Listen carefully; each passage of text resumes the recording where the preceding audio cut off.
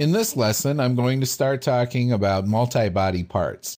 Multibody parts are not really related to assemblies, but a lot of people use them as replacement for assemblies or use techniques that involve multibody parts in place of assembly techniques from time to time.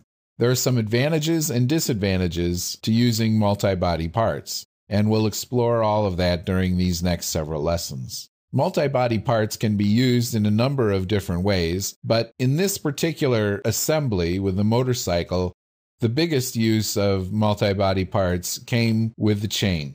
This is not typically what you'd think of as a multibody part, but let's open it and examine why it was done this way. First of all, chains have historically been a challenging bit of assembly for SolidWorks to create. Every now and then someone will come along with a new video showing another technique of creating mates, creating chains, or animating chains. But these simple mechanical items have stymied the CAD industry in the same way that flexible components, such as the spring and the wishbone in the fork, have stymied SolidWorks. If you were to create a chain as an assembly, it would be a lot of mates, and getting it to move around would be even more mates. And while there are people who have done it, it turns out to be more brute force than ingenuity. The chain I've created for this assembly is not a chain that can be used for motion, although under some circumstances it could be used for that purpose. I built it this way because it was the simplest way to put it together. You see from the feature manager that it doesn't require an inordinate number of features. But let's go through how I accomplished it and why it had to be done this way. I started out just modeling a single link, and let's roll back, click on a feature, and click the rollback. So I got the shape of the link with a sketch, and the sketch was created on the midplane while I used the offset option to establish the width of the chain. From there, I created two of the rollers. This is easy enough. This is modeling you should be able to do by now. The edge around the chain is filleted because there are few parts that truly have sharp edges. Plus, if you're going to try to do something visual with a part, such as all of the graphics involved in this tutorial lesson, taking the sharp edges off of things really goes a long way to make parts look better and more realistic. On top of that fillet, there was a chamfer added to the ends of the rollers. And then I mirrored the entire body to create a single outside link. Now, I still needed an inside link, but at least I've got this outside link ready to go. And I created a sketch, or rather copied this sketch from the assembly, and I wanted to put a little bit of sag in here to make it look more realistic. Any real chain, unless it's extremely tight, does not have a straight line return on the bottom. This depends, of course, on how the chain is being used. There could be a sag on the top, or in some cases, there could be sag on both top and bottom. SolidWorks assemblies do not have the ability that SolidWorks parts have to make a curve-driven pattern. If I flip back to the motorcycle assembly, within this assembly, if you insert component pattern, you do not have the option to make a curve-driven pattern.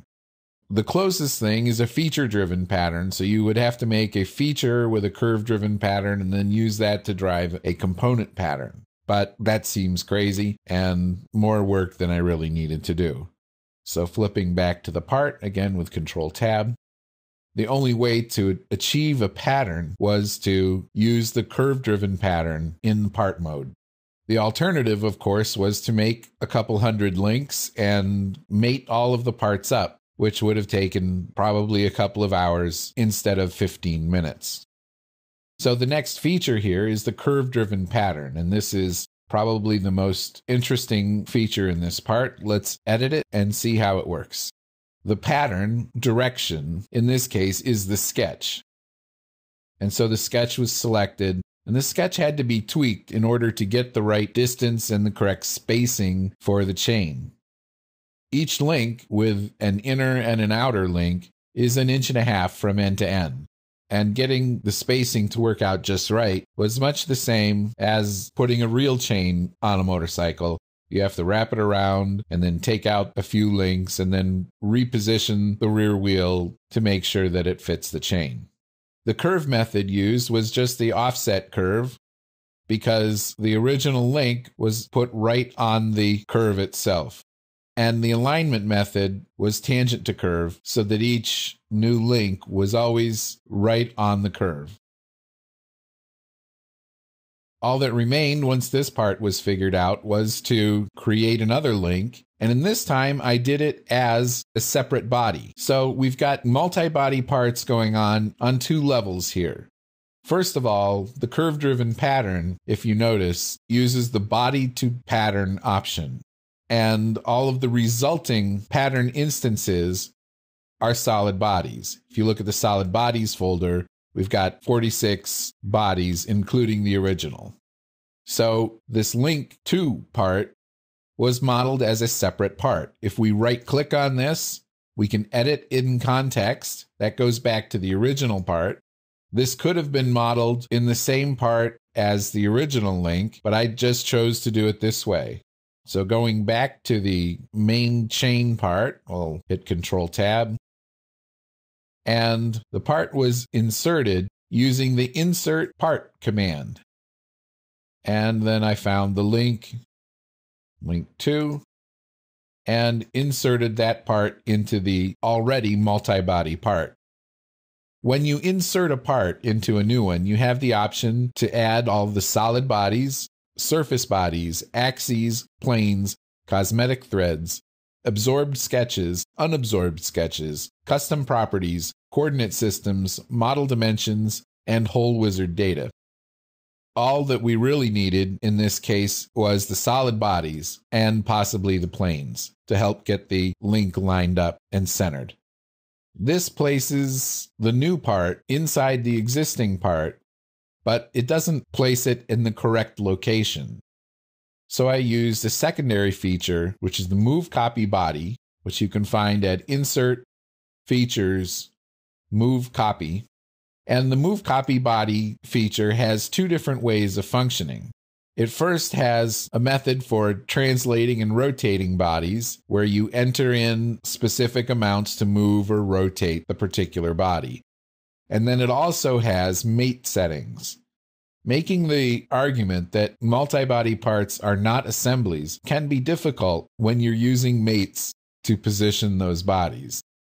So in this case, it was much easier to use mates to locate the part rather than keying in a specific amount to move and then to rotate this new link. The two mates used, of course, were a concentric for one end and a coincident for the other. And then, of course, the last feature is another curve-driven pattern that patterns the second link around the rest of the chain. And getting these last two links lined up, they're not quite perfect, but very close. And as we say, close enough for this assembly. So the chain will not move in the context of the assembly, but it could be animated using Animator. If you were to push the link around the path, then SolidWorks would rebuild the chain in each new position. And really what it would be doing would be rebuilding the two curve patterns. So this is a multi-body part with 90 bodies in the end. And using this as a multi-body part is really a workaround for the fact that mechanical CAD programs are still not very good at a couple of things. Chains is definitely one of them, as well as flexible parts.